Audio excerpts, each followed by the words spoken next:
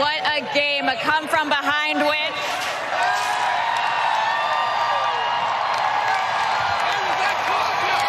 Not at all. Keston, you come up there. How does the approach change with a 5-man infield and what you're trying to accomplish at the plate?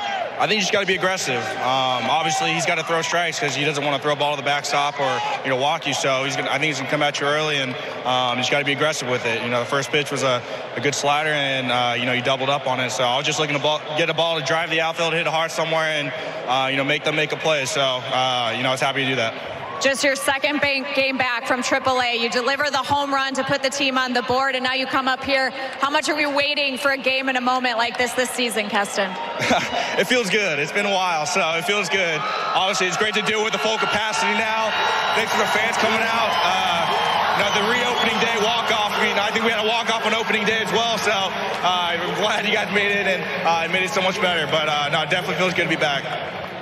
Keston, your good memory. Walk off on opening day, but the energy that these fans gave you, you were down 4-0. You deliver your 20th come from behind win this season. What does that say about how much you guys are playing together? Well, shoot, I think you got to give it to the dugout or the bullpen coming in, and you have Cousins going 2 great innings and striking everyone out, and then obviously everyone else doing their job as well. So we got a huge 2-run home run from Willie in that 9th inning that really sparked us even more. And props to Hader and Devin for leaving that runner on second in extra innings. So it all around was a great win. Definitely a good way to start with the full capacity here.